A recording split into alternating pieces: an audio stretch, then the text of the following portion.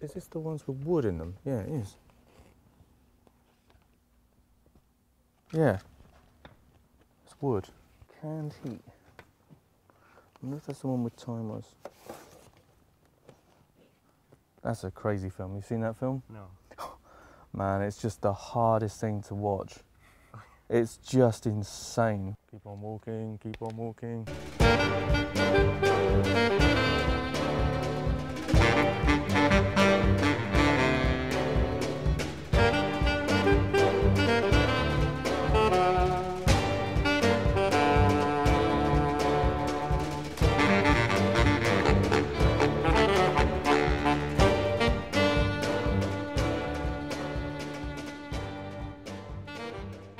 It's an incredible archive and something that you could spend the rest of your life. We have to stop you. Yeah. I think we would have to start with Public Enemy. Public Enemy #1, I think, is as good as it gets. What goes on? What goes on? Well, put it up on the board. Another rapper shot down from the mouth that roared. 1, 2, 3, down for the count. The beats all of my lyrics, oh yes, no doubt. Cold rock rap, 49 supreme is what I choose and I use. I never lose to a team. I think Public Enemy was the first band that actually kind of made me realise that, you know, some people had, you know, maybe the Clash, other people had, you know, the Sex Pistols. But suppose you would say it was kind of like a punk ethic and something more than just music for enjoyment.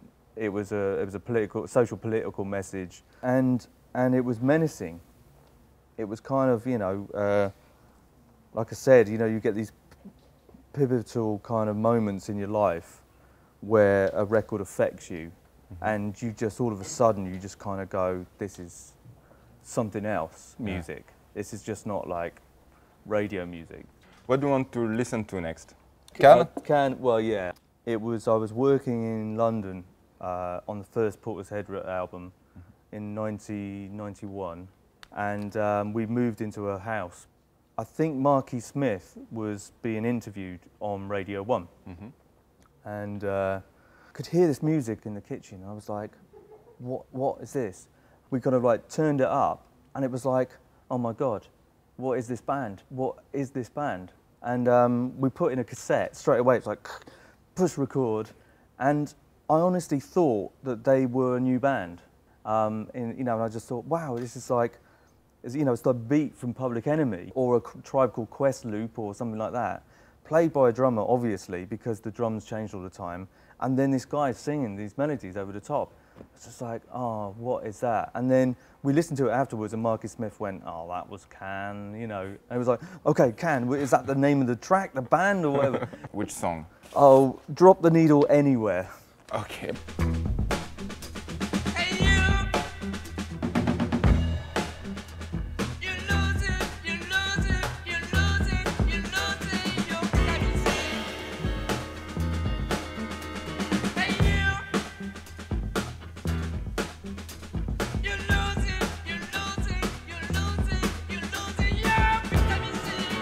I think they're my favourite band, basically, in the last 10 years. It's unforgiving, experimental, melodic, beautiful, tasteful. It's all the things I love about music, basically. If it reminds you anything, ah, man. Wanna play it? Ah, wow. Wow, yes. I know a fat old policeman, he's always on our street. A fat and jolly red-faced man, he really is a treat. He's too kind for a policeman, he's never known to frown. And everybody says he is the happiest man in town.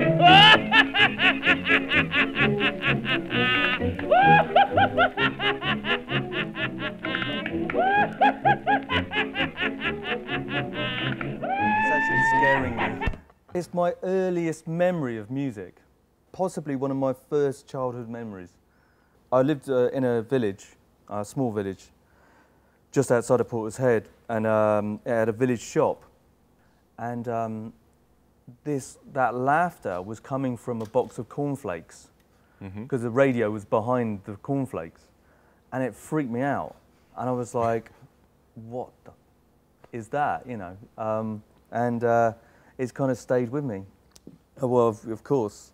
Yeah? Yeah. I mean, I'm sure it's a well-trodden path by every Englishman that comes to Paris to play Serge Gainsbourg.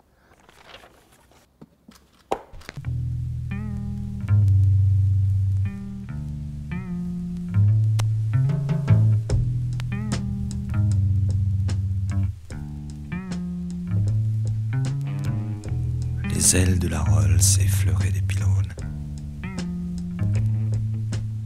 Quand, m'étant malgré moi égaré, We, Portishead, first played Transmusicale in '95, maybe. And I think there was a Paris DJ called Mouv, maybe. He gave us a copy of that record. He said, oh, you would enjoy this record. And he was right. It's just, I cannot speak French, so I do not know what he's talking about. Just the mood, the playing of the musicians is just insanely brilliant.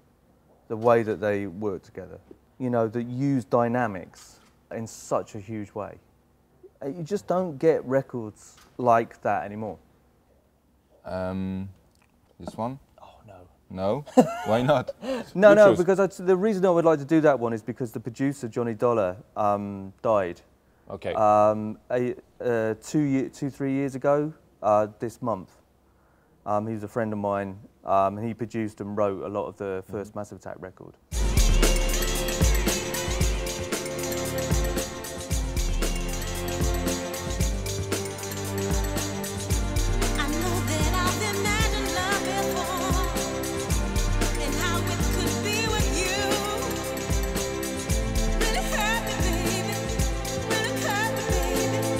I was on the session as a tape op, making tea and sandwiches for the band.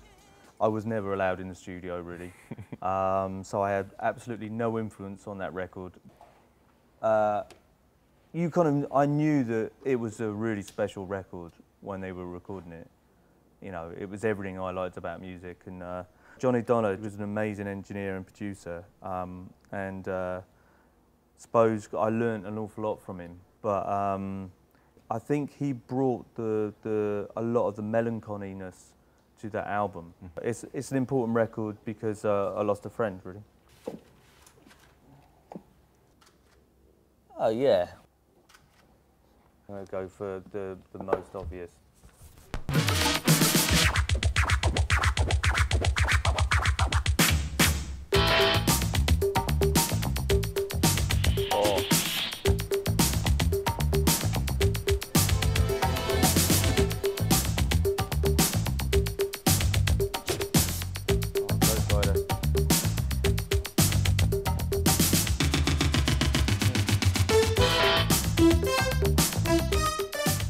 It's just a seminal piece of music. I didn't really know about scratching when I first heard that. I just kind of thought, and then obviously with the video, it's such an iconic kind of the legs and the television and it just puts you back in that time. And suppose, I mean, you know, I was just a really terrible breakdancer. It kind of helped me move to music. I was never going to make it as a professional street dancer. So the craziest thing about it was that it almost stopped inner town violence, because people would have dance-offs instead. Portishead, the town, used to fight with Clevedon and Pill and Nelsey, all these different little towns around. We used to have big fights with them all the time. And then breakdancing come in, and the fighting stopped, and everyone used to dance. I mean, it's ridiculous, but it's amazing. Who'd have thought? You know, who'd have thunk? But yeah, it's got really massive fond memories. This is all kind of sample stuff from a long time ago. Mad Villain.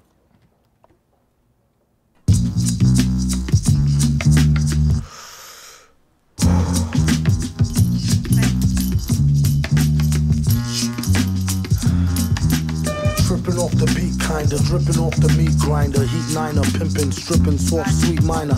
China was a neat sign of trouble with the script digits. Double dip, bubble lip, subtlest midget. Borderline schizo, sort of fine tits, though. Porter wine, order grind. I love Madlib. The level of his creativity is amazing, and also a lot of people would say, oh yeah, but it's samples, so he doesn't write the stuff. And he's the most creative sampler there has. You know, someone who samples as a hip hop producer creatively. He can make an explosive tune. I mean, basically, he's kind of I think he's like the hip hop Frank Zappa, really. One last record. Can I choose it? Sure. Oh, Suicide.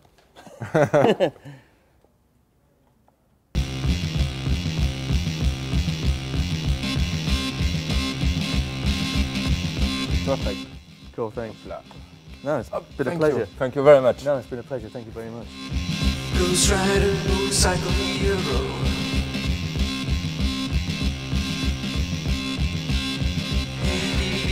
He's a looking so cute.